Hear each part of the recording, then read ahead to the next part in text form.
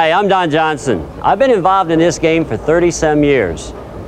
I first saw bowling on TV when I was 14 years old, and I said, boy, there's something I want to be as a pro bowler. Because I'm originally from Indiana, and it's high school basketball and high school football. I said, bowling's something you don't have to be big and strong to do. So I made up my mind at 14, that's what I wanted to be, was a pro bowler. When I turned 18 years old, I still only averaged 165, which means I had a lot of work to do to be a pro bowler. That time I set my life up in what I call the 3 Ds. Desire at 14 to be a pro bowler, determination at 18 because I need to work on my game, and now I'm in the third stage of my career, which is called dedication. This film is to help you enjoy the game as much as I have. What we're basically going to do in this film is to try to help your accuracy. For us to get our scores higher, we got to hit the pocket more and make more spares. The toughest thing about this film is trying to convince the subconscious brain when we have to make a change that the old way is wrong, the new way is right. Everybody has what we call assets, and everybody has liabilities. First of all, nobody does everything right. Point is, the pro bowlers you see on TV, their assets overcome their liabilities. Well, what we're going to try to do is pick out maybe 1 or 2 of your liabilities and try to transfer it into the asset column.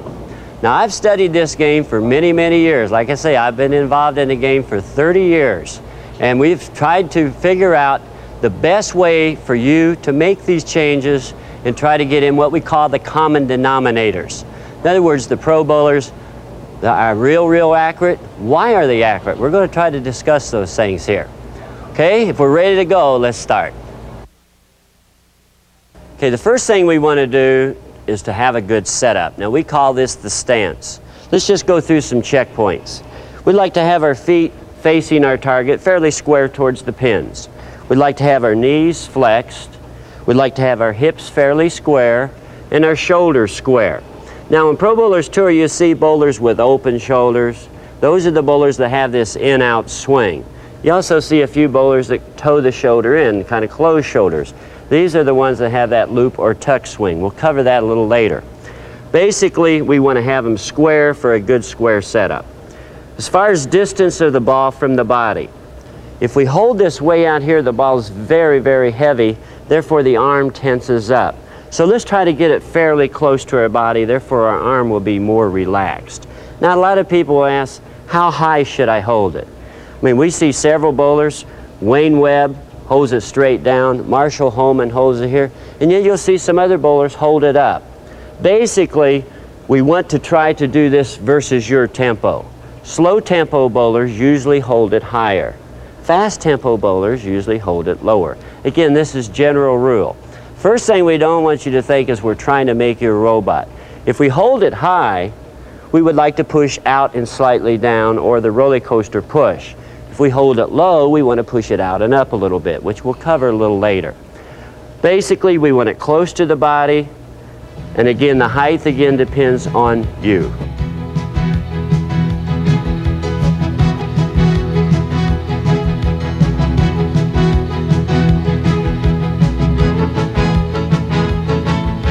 Now, one of the biggest common faults I think a lot of amateurs do is when they hold the ball in the center of the body. Now, that's the most comfortable place to hold it, and that's where it feels the lightest. But I tell people, if your chin was your shoulder and was going to throw it between the legs, that would be the proper place to hold it. Basically, what we want to do is move the ball onto our bowling side. For example, the right-handed bowler wants to move it over here in line with the bowling shoulder. Now, you'll see Mark Roth have the elbow in, the ball outside the shoulder. Well, he has what we call an in-out swing. For those of you who want to go down and in, let's move it in line with the shoulder, or at least on the right-hand side of our body. For example, if the right edge of the ball is in line with the shoulder, at least it's on the right-hand side of the body. We don't have to swing it around the hip. Another common fault a lot of amateurs do is they really start with a drop shoulder. Now, on Pro Bowlers Tour, they see this also, where the elbow is tucked way in and they drop the shoulder. For example, Bob Hanley. He starts in this position. Do you understand? A lot of pro bowlers start bowling when they're 4, 5, 6, 7 years old and develop some of these habits at an early age. Point is, if we do the same thing wrong every time, exactly the same, we can get by with it. The reason he tucks the elbow in is because he has that big hook, and that allows for that big hook. He projects the ball left to right. So the elbow basically wants to be in line with the shoulder if we're going to be a stroker, and if you want to be a cranker, we can move it in a little bit. Point is, we don't want to over-exaggerate this drop shoulder. And again, a lot of this has to do with our body construction. For example, if we're big-chested or big hips, we want to drop a little bit at stance, because that's the only way the ball can get under our shoulder at release.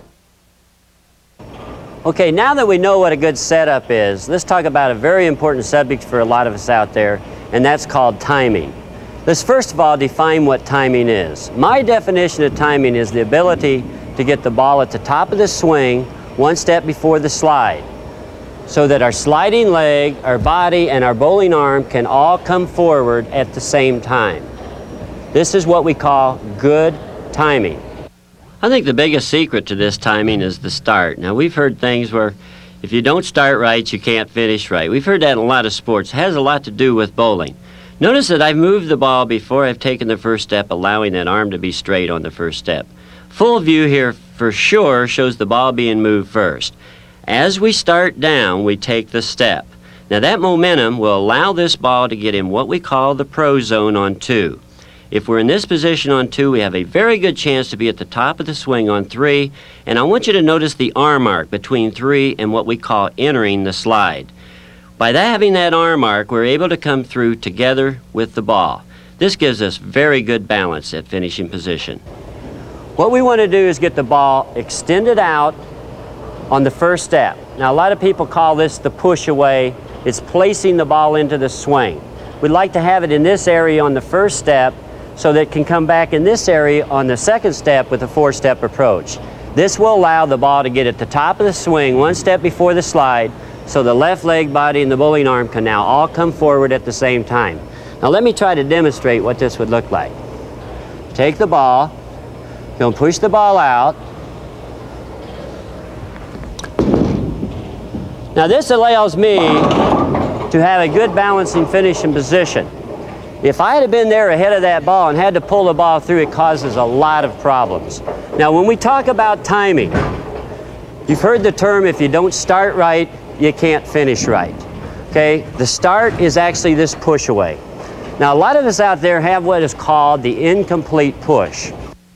Let's look and see what this incomplete push looks like. Notice its stance. The foot is moving before the ball. By that foot moving first, you'll notice the bent arm on the first step. This is called an incomplete push. Now you'll notice the ball continuing to go up after the first step. Therefore, on the second step, we're a long ways from that pro zone. By being there on 2, it is very difficult to get at the top of the swing on 3. Therefore, you see this ball continuing to go up. When that continues to go up, we end up there ahead of the ball, making us pull the ball through. In this case, causing her to come up on her toe. This is called rearing up. Point is, we got to move the ball before the feet. If we move at the same time, we might have an incomplete push. The object of the push is so the weight can swing from the bowling shoulder to generate a backswing. This is how we get ball speed. A lot of us that have that incomplete push, it's because we take the step before we move the bowling ball.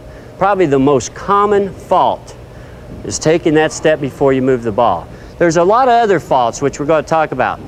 Point is, if we move this ball first, push it possibly out and up a little bit, and as it starts down, take the step.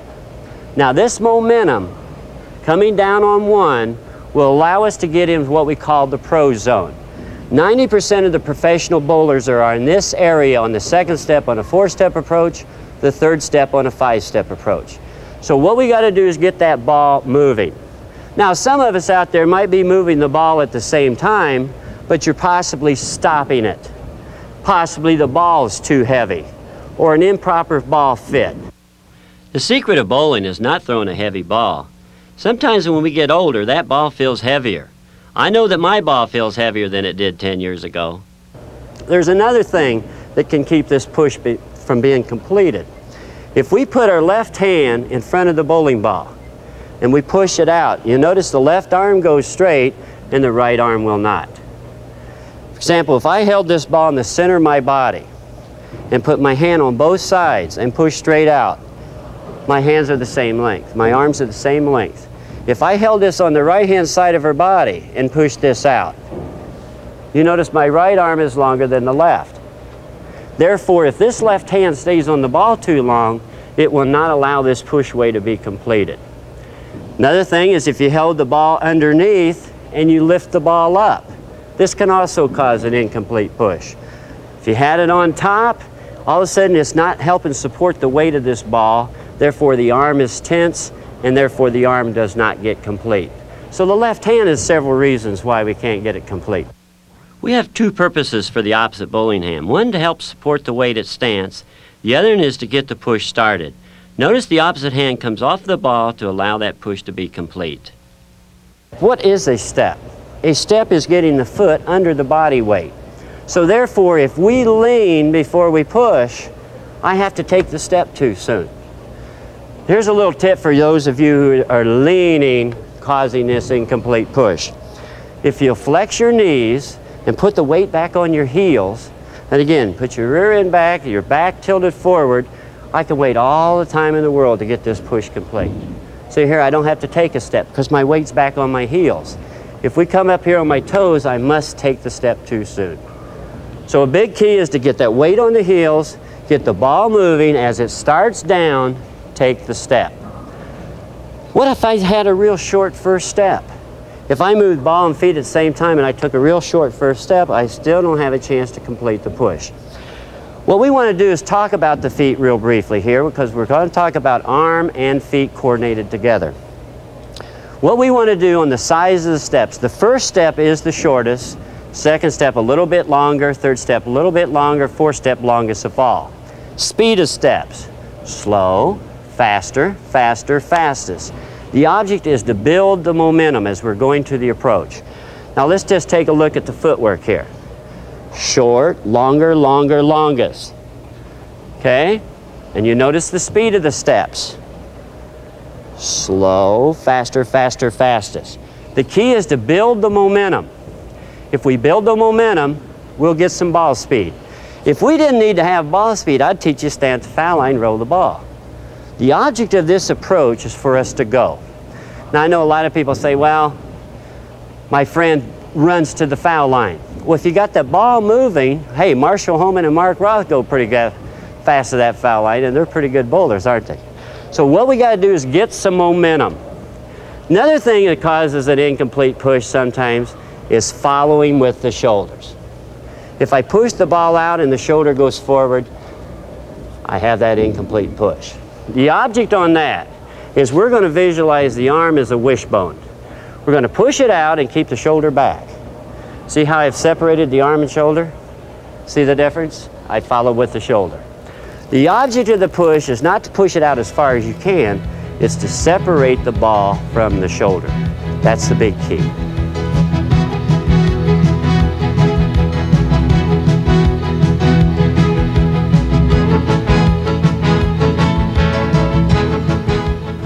Okay, now if we've worked on this push and we got this push complete, that does not necessarily mean we're going to still be in time. I know several people that have this completely pushed out on one and they only go maybe 20, 30 degrees between 1 and 2. This would be called a muscled swing. My definition of a muscled swing is using physical strength from not allowing the ball to get into the swing. Notice I've moved my ball before my feet, fairly good position on one, but by my left hand staying on the ball, I'm way short of the pro zone on that second step. By being there on 2, you're going to notice my ball continue to go up after the third step. Therefore, I end up there ahead of the ball, which made me rotate the shoulders. Now we're going to show you in split screen the correct way and the wrong way. Bottom right correct, top left wrong. Look at the difference in these pictures. My good friend Freddie Borden once told me to have a nice loose swing. Let's take that word loose. If you squeeze that word together and pop out one of the O's, the word now becomes lose. Let's have a nice loose swing and our scores will go up. So the push away again is to generate the weight to swing from the bowling shoulder to give us ball speed.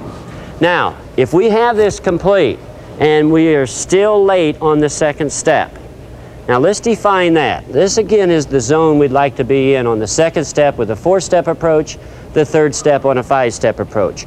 We'd like to get in this zone, and I've nicknamed this zone the pro zone.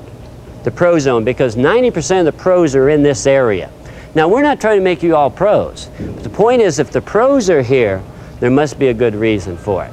Okay? So we want to get that ball into that area. So if we have this straight and you hold the weight from coming down, we can't let it get into that area. So the object is to get your left hand off the ball as soon as possible so the weight can free fall. Let it swing from the shoulder. Now this little technique of pushing out and up, and as it starts down, take your step, that momentum will force it into that pro zone.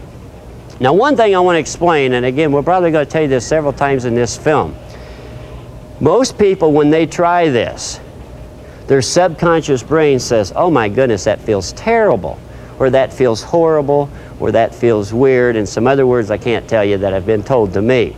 The point is, we're going to change that word to different. It's going to feel different. If it felt the same, it wouldn't be any better. So the object is to let it get into this zone. Now if we are in this zone, now the ball will have a chance to get at the top of the swing 1 step before the slide. If we hold it from coming down, it cannot get into that zone. Now for those of you who just can't get this push, you just can't get it complete, there's another way for you to get into this zone. And I've done this with a lot of my students. It's really helped. First of all, we'd like to try to do it with the arm. If we can't, we got to do it with the feet. Here's the technique I want you to possibly try. If you still have the incomplete on one, if you'll keep your left heel, for the right-handed bowlers, on the floor longer, it will delay this step and that ball can still get into this zone. Okay? So try to keep your left heel on the floor longer, therefore it can still get into that pro zone. Some of you out there might want to try that trick. Once we got the push complete and we got that ball into the pro zone, hopefully we're going to have the ball at the top of the swing 1 step before the slide so everything's coming through together. Now the reason we want everything to come through together is because if you're there ahead of the bowling ball and we're pulling that ball through, it can make us lean forward during release. This leaning forward was caused by what we call chain reaction. Notice the incomplete push on 1, late on 2, which we automatically know is going to give us late timing. She is there ahead of the ball, forcing her to lean forward. Or it can cause us to rotate the shoulders. These things that really hurt our accuracy. Now I want to explain one thing about sports. For those of you out there that play golf, and if you don't play golf, I'm going to tell you one about baseball that I know all of you would know. In golf, the object of golf is to have a firm left side. You watch them pro golfers on TV, you don't see them doing this. That's called a sway in golf. Baseball, everybody watches the World Series, or most of you do. You'll see the player lean in, but when that bat hits the ball, this does not move. Same thing in bowling. We want a stationary shoulder during release. If everything comes through together, we're hopefully going to have this stationary shoulder. If you're there ahead of the ball and we got to pull this ball through, again, we get rotation or we lean forward. We're going to try to show you a couple little tips to try to get you into this position.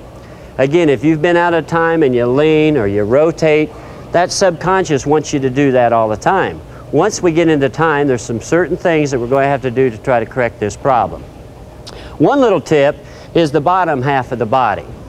If we go into the slide and take the top of our right toe and roll onto the top, it'll allow this top to be on the floor.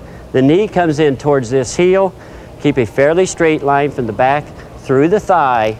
We will not rotate or lean forward with the shoulder. Now I'm going to show you this in slow motion. I'm going to take my approach and I want you to watch the right foot. We take and we push it out, roll onto the top of the toe. See how I rolled onto the top of the toe, brought the kneecap in towards the heel, fairly straight line from back through thigh. Therefore, we can keep a stationary shoulder during release. Now I'll do it at regular motion here and hopefully you can see the difference. Okay, we want to keep the right knee in towards the heel. Okay, now we can have balance and we rotate. Okay, let's first of all give you a couple mental thoughts how to keep that shoulder in a stationary position during release. Some of us out there who wear bifocals, the reason you lean forward is you can't see your spot through the bottom part of your glasses. It makes you lean forward with your head. What we would like for you to think possibly is to get a pair of bowling glasses. I don't really think you can be a very good bowler bowling in bifocals because it makes us lean forward, causing a movement of the shoulder. What a little mental thought possibly is to look at your spot through the bridge of your nose in peripheral vision instead of the top of your eyebrows. Okay, another one possibly is to put a baseball cap on. Pull the bill down to the eyebrows, and if you lean forward you can't see your spot, so it makes you keep your chin up. Another one possibly is think there's a high jump bar across here. If you lean forward you're going to knock it over. Now I'm going to use the assistance here of Geraldine Edwards, who works for me at the professional bowling camps, and I'm going to show you a little technique we use at the camps. Jerry? Now she's going to throw the ball, and what I'm going to do is have my hand under her chin, my fingers under her chin, and I'm going to keep her from leaning forward. Now I want you to watch the back and the shoulders during the release. Okay, see how she kept in a stationary position? See, the shoulder is now behind the knee where we can get some leverage. Okay, I'm going to show you one more demonstration. When you talk about leverage, first of all, this is how this all started. In the old days, a lot of you saw in the bowling center it says, please do not loft the ball. So therefore, a lot of people said, well, for me not to loft the ball, I better lean forward so I can lay the ball onto the foul line, onto the lane. Look, that's as high as I can follow through with my back leaning forward. Now I want you to notice that I can lay it on the lane here, have my hand close to the foul line. Now watch. I'm going to get in this position. Now you notice I can follow through. Now to relay this, leverage. Basically this is helping your leverage and your accuracy. If I lean forward right now and try to pick up this chair, I'll be honest with you, I can't pick it up. If I get into a leverage position, shoulder behind my knee, that chair is light. I can actually pick that chair up. Now a lot of you might want to try this at home. Leverage is a big secret to the game of bowling. Another reason why we want to be in time is if you're there ahead of the bowling ball and you have to pull this through, it can cause us to rotate the shoulders. Now notice how my right shoulder went in front of the left. One of the most accurate bowlers in the history of pro bowling is Earl Anthony. And I want a lot of you to stop and think where his opposite bowling arm was. He kept his opposite bowling arm stationary during release, like this. Therefore, he did not rotate the shoulders. A little trick you might want to try, and it's really helped a lot of people, is to possibly think that we're going to push against an invisible glass shield with the palm of the opposite bowling hand during release. Notice I did not rotate my shoulders as much. This will really help our accuracy. The theory on pushing forward with this opposite bowling hand is it helps prevent the left shoulder from pulling back. Therefore, we have a lot better chance of being square shoulders during the release. Let's key in on that opposite bowling hand. Notice it stayed fairly stationary, and notice how square the shoulders are.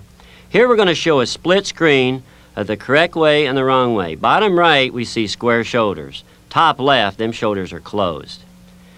Now we're going to talk a little bit about the 5-step approach. We've been talking about 4 steps. On 5 steps, we want the push to be completed on the 2nd step. So we can be in the pro zone on 3, therefore we can be at the top of the swing on 4. Now I'm going to demonstrate a couple examples. One, holding it low, we see the complete push on 2, therefore we have fairly good timing. The next one is if you hold it high. We're going to try to move the ball at the same time as the first step so that push can be complete. We get this push complete, our scores can go up. Okay, now when we talk about accuracy, we're going to give you some big keys. The first key to accuracy is ball position at stance. The second key to accuracy is shoulder position at stance. We have these shoulders closed or open. The third key is the direction of this push away. In other words, if we push it straight, it has a chance to come straight back. If we push this ball to the right, now the ball tends to get behind the back. If you push the ball to the left, the ball would tend to go wide. Now there's certain types of swings that will allow for these type of pushaways. We're just explaining them right now. The other big key, I think, is the direction the ball comes back into the backswing. If this ball comes behind the back early, this is the position for an in-out swing, but if we square those shoulders at the top, it's what we call pops the ball out, pops the swing wide, and this can cause us to pull the shot. What actually happens in this type of swing is we have the ball over here in line with the shoulder possibly, but as it passes the hip, the shoulder opens and the ball gets behind the back. As we get near the top, we square the shoulders early, which pops the ball out. Let me show you what that would look like from back view. We have it here. As it passes the hip, the shoulders open. As we get near the top, we square the shoulders and the ball pops out. Now usually the follow-through goes left. So the big correction here is a little secret I think Pete Weber's got it the best of anyone on Pro Bowlers Tour. What he does with his opposite bowling arm. Now we've already talked about Earl Anthony keeping his opposite bowling arm stationary throughout the release area. This keeps him from rotating the shoulders. Pete Weber and many other players do this when they project the ball left to right, and you see it on Pro Bowlers Tour, the ball way out there on those outside boards and it just comes screaming back. What he does is on the downswing, he opens the shoulders more. This keeps his ball from being popped out. Therefore, it's kind of like a tuck swing.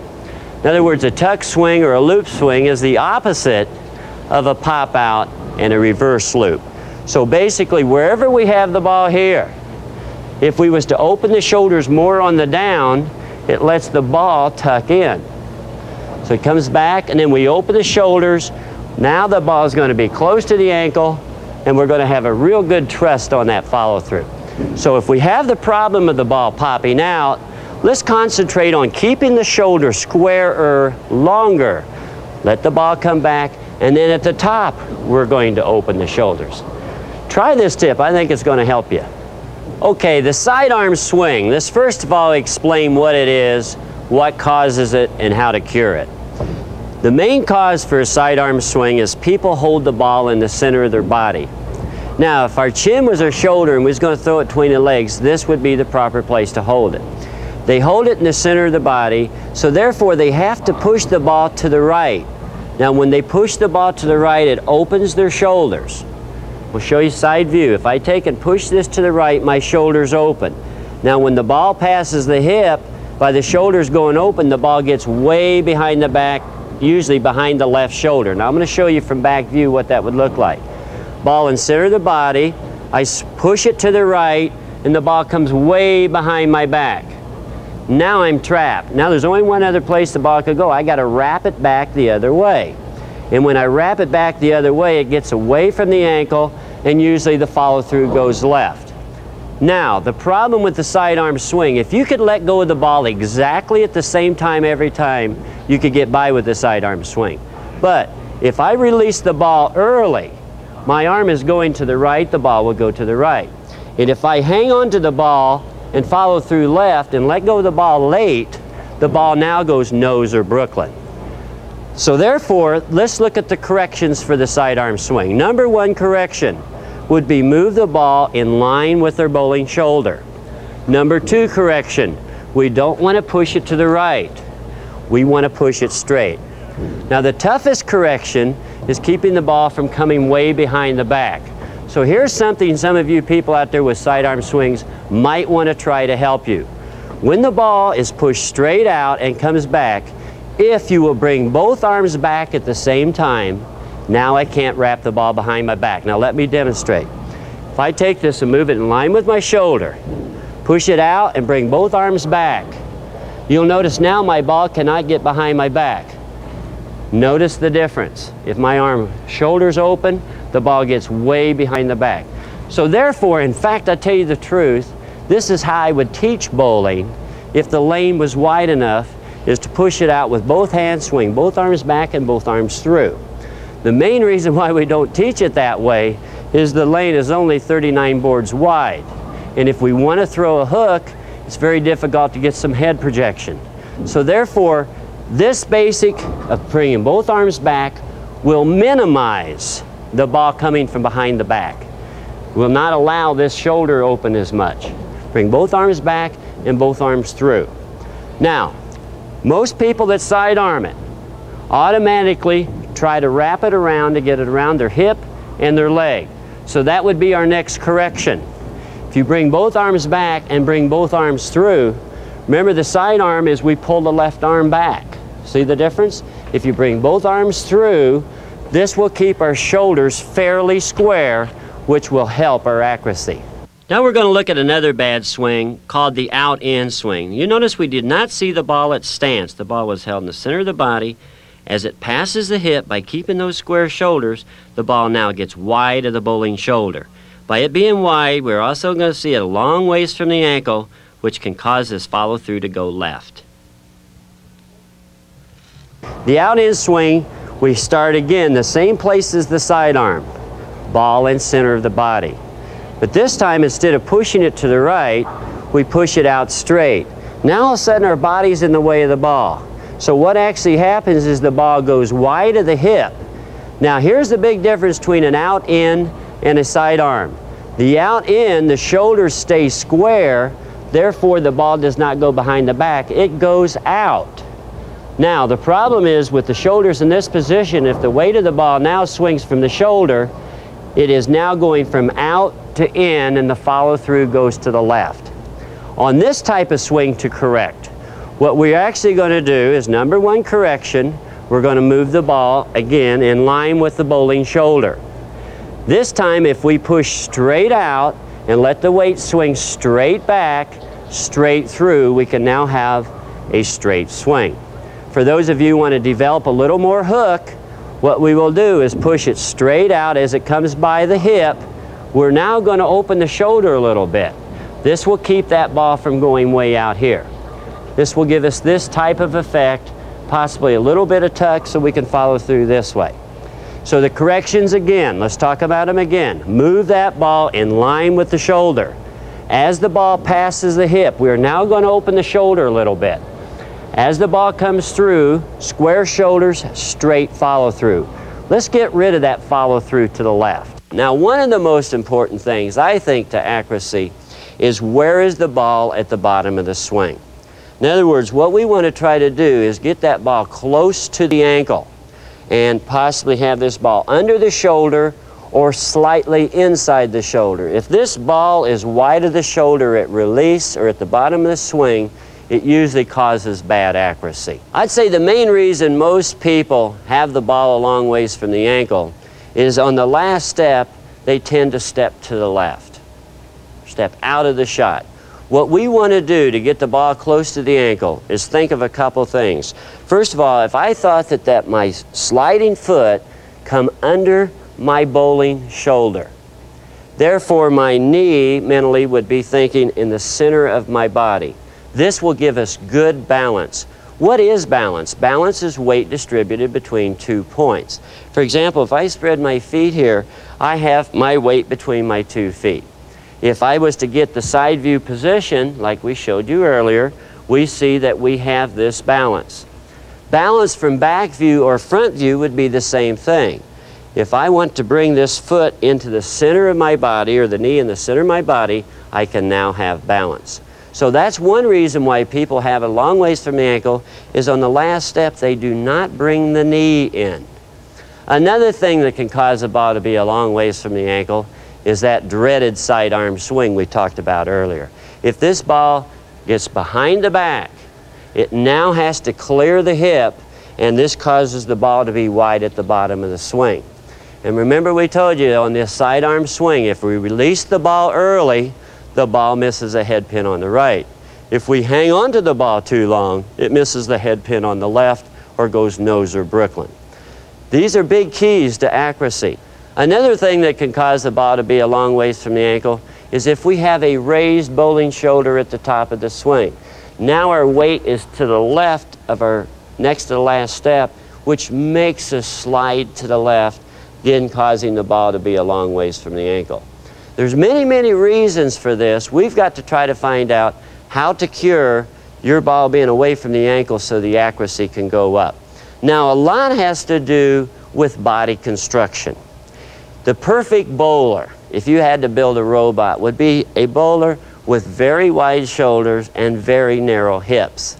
In fact, 20 years ago, when accuracy was a premium on Pro Bowlers Tour, 15 of the top 20 money winners were underweight. I used to be one of those. Not anymore. The point is, whatever our body construction, that's what we're going to do. When we talk about if you happen to be real wide here in the chest area or possibly the hips, we actually, as we come in, if we bring the foot in and drop the shoulder a little bit, this will allow the hip to get out of the way. If we have level shoulders as we're coming into the release, we can't get that ball under our shoulder or inside the shoulder. So if we're a little wide in this area, we might try a little trick that we're going to do on the next to last step. On the next to last step, a lot of you have the ball a long ways through your ankle, possibly because you're stepping to the right. And again, if you step to the right on the next to last step, our body weight is to the left of this foot, which makes us now step to left on the last step. So some of you might want to try this little trick. On the next to last step, act like we're going to bring this foot over into maybe what we're going to think a tightrope. Okay, we're going to walk on a tightrope. And we got to bring our right foot in front of our left, so now our sliding foot can come in so the ball can be under the shoulder. This actually lets this leg get out of the way. Now we're going to show you a little trick a lot of the pros do, and that's curling this knee in. And we're going to demonstrate this for you right now. When we talk about curling the right knee, remember earlier in the tape when we talked about dragging the top of the right toe forward during the slide? This allows that right knee to bend. Well, if we are able to get in that position, we can do now what's called curling the knee in. Once you notice the ball at the top of the swing, and as it starts down, it looks like I'm going to hit my right leg with the ball. But what actually happens here, by curling the knee to the left, it allows this ball to pass. Now we're going to see the ball is going to be nice and close to the ankle, which really is going to help our accuracy plus our leverage. Okay, the first swing we want to talk about is the straight swing. And a lot of you out there will probably want to try to get this type of swing. Let's first of all talk about the setup. We want square shoulders. We want to have the ball in line with the bowling shoulder. The direction of the push away will be straight. The ball will come straight back, and as we get near the top, if you want to open the shoulders slightly to get a backswing, we want the ball in line with the bowling shoulder. And we're going to have them shoulders in a stationary position. The ball will be under the bowling shoulder at release, and we're going to have the good straight follow through with extension. That's called the straight swing. And this is probably the simplest of all the swings, and it's a very, very accurate swing. Here's an example of a straight swing in slow motion. Again, a key to raising our scores is to increase our accuracy, and basically that's what we're doing with this film, is trying to get you some accuracy points that can improve your score. Now, let's talk about another type of swing. In other words, if you want to throw more of a hook, we really don't want a straight swing. We want to have a swing that will project out to allow for a hook. Well, let's take a swing like Marshall Holman has. He has what we call an in-out swing. You notice Marshall Holman does not have square shoulders at stance. He starts with open shoulders, okay? So he's going to have the ball slightly to the right with open shoulders. Now this type of swing will have a push that's slightly to the right, and it will continue on that line, which will be slightly inside the bowling shoulder in the backswing, and therefore as it comes down, it's going to be slightly inside the shoulder at release, and the follow through will come up. This is called the in-out swing. Here's the in-out swing in slow motion.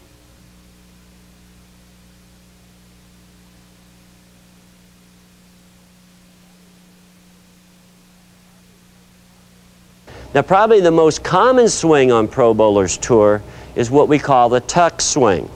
Now the tuck swing is the same setup as a straight swing. We start with square shoulders, ball in line with shoulder, and we're going to push the ball out straight.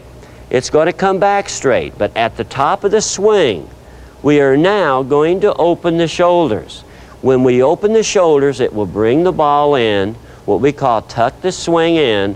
Therefore, the downswing will feed in, out. This will allow for a hook. Here is the tuck swing.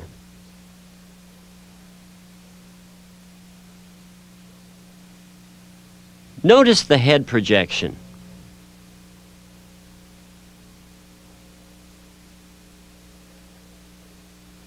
Now another swing that you might see on Pro Bowlers Tour is called the loop swing. Now the loop swing and the tuck swing, I call them cousins because they're very, very similar.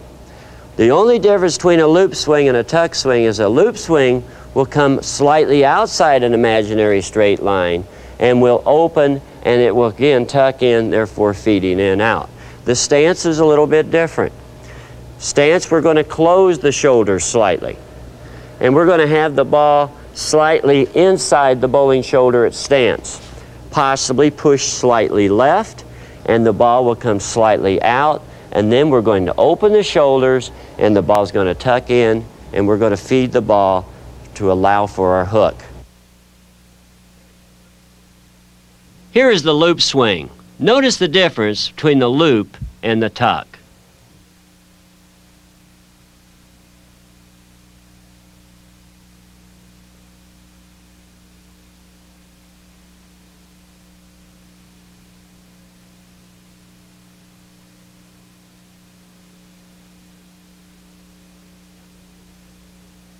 Now these are the good swings. Now let me tell you something how I developed my bowling game. And again, we're not trying to make you a robot. I saw this bowler and I liked what he did. So I picked, say, his knee bend. And I saw another bowler and I said, boy, I really like his follow through. And the other guy said, well, I really like the way he lets go of the ball. What we want to do is build your own game. We don't want to copy somebody's game because you know what? Nobody does everything right. Now that's very important that everybody understand that out there. Nobody does everything right. Now the man upstairs might do everything right. I don't know if he bowls or not. But if he bowled, he would definitely do everything right. What we do is we list the person's assets and their liabilities. The pro bowlers you see on television a lot, their assets actually overcome some of their liabilities. And we can't do everything perfect, okay? We're human beings. So what we want to try to do is develop our own game by picking maybe one or two of these things out of this film and implementing it into your game. Now some of you who are watching this obviously on your Betamax or VHS player possibly might have a camera. Go to your lanes, set up your camera so you can see what kind of swing you have, see what kind of timing you have. This will be very, very important for those of you who have that equipment. Okay, here's another important subject on accuracy, and this is the follow-through. Basically, we'd like to have the follow-through go the same direction as the downswing. Now let's talk about a couple of different good follow-throughs, and then we're going to talk about some bad follow-throughs. If we're going to be a stroker, the key to a follow-through is what I call extension. If we have the arm extend out, up, and through your spot. Now overextension would mean trying to reach to your spot. Now again, that's when them shoulders rotate and we can lose our accuracy. To get this extension, if we bring this part of our arm up first, this will follow. The key is to extend out, up, and through your spot. If we try to reach to our spot, that is now called overextension. And this is when we get those rotation of shoulders.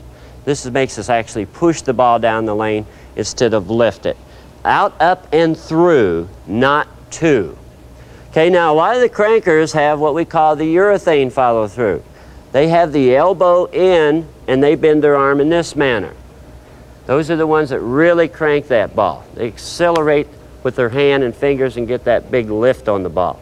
So let's pick one of those two types of follow throughs out. Now I'm going to tell you the worst follow through in the game of bowling. It's what we call the flying elbow, the chicken wing, and when we do it on tour, we call it a lot worse than that. What actually happens if you release the ball early and fly the elbow, the ball can actually go wide of your spot and miss the head pin.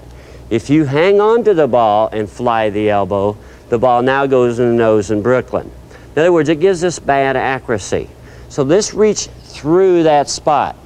Now, what is flying the elbow is actually arm turning the bowling ball. See this? I've arm turned the ball. The elbow goes wide of the shoulder, the hand goes left of the shoulder.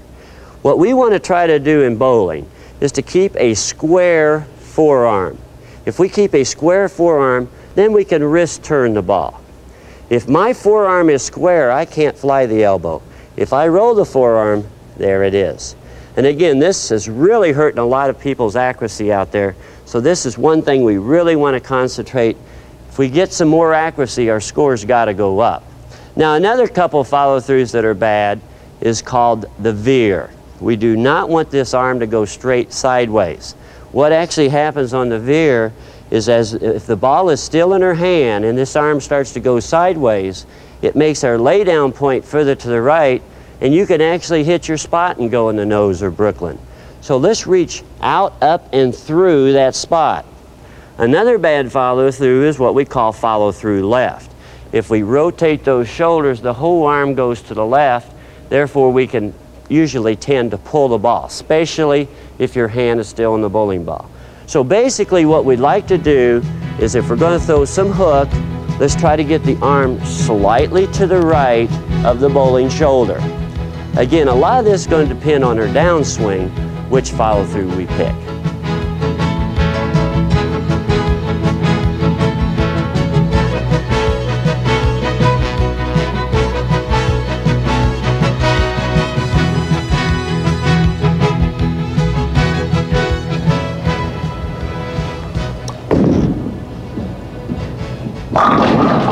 Okay, let's talk about some balance, front view and back view. A good finishing position. Let's start with the foot. We would like to have the foot straight ahead towards our target, towards the pins. On Pro Bowlers Tour, you see some of these players get their foot turned sideways. It's actually fairly straight coming in, and they have so much leverage and so much lift that it turns their whole body sideways. Well, and then also on Pro Bowlers Tour, you'll see what we call the stroker, what we call the post position. For example, Nelson Burton Jr., Mike Durbin, they turn the foot the other way a little bit. Basically, we'd like to have the foot straight ahead. Good knee bend, hips, shoulders, and for some of you to have a tendency of really dropping the shoulder. If we severely drop the shoulder, it makes us fall off balance to the right, or if we lean to the right so much, it can make us hop to the right. What we want to do, for those of you who have that problem, is just take the opposite hand and use it as a counterbalance. On the downswing, when the ball's coming down, what we want to do is push down real hard with the left hand, and it will minimize some of this shoulder drop. Big asset in bowling is to have a stationary shoulder during the release. Like I say, everybody drops it a little bit. Let's talk about side view balance a little bit. We want the weight distributed between 2 points. We want a good knee bend. We'd like to try to get the foot on the floor and try to get the knee down so our weight can be between these 2 points. A fairly straight line from the back through the thigh. And remember that little trick we talked about, the left hand.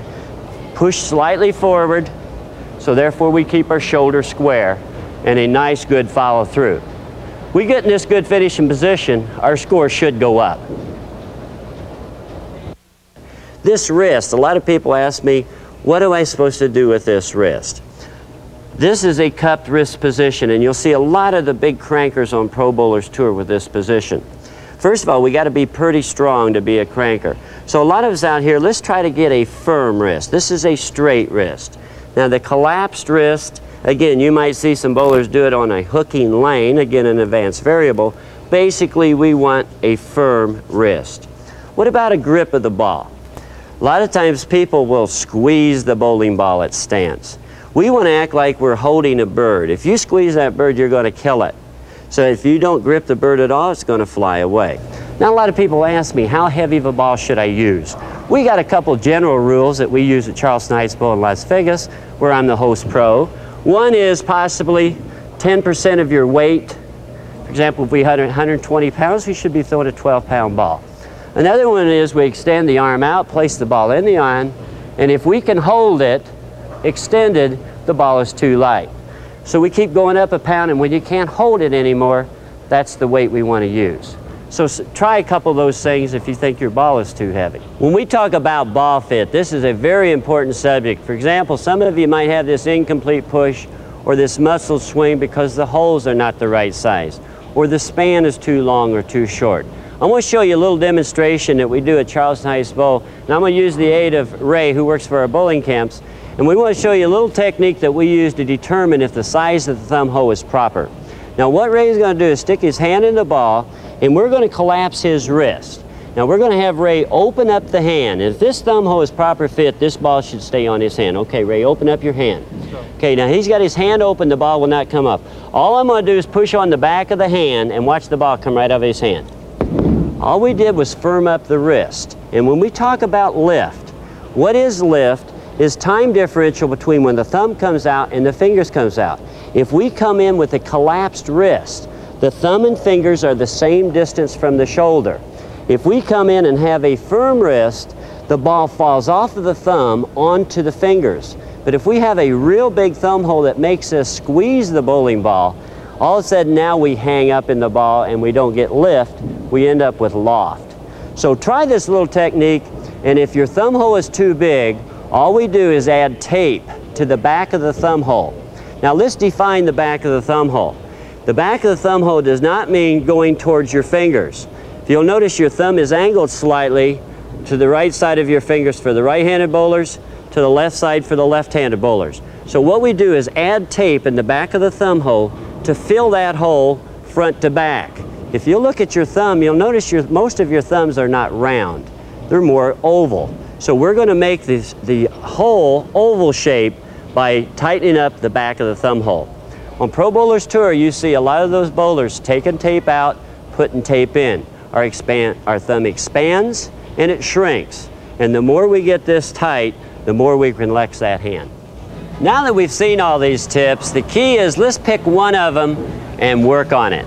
Once we get it where it becomes automatic, then we can try something else. One thing we have to do before these things can help us, and that's practice. Now, practice does not mean bowling your 3 games in league.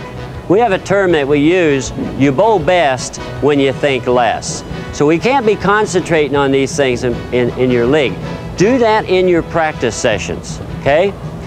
Once we get one down where it's automatic, then we go to something else. The main thing is to enjoy yourself and have a good time, okay?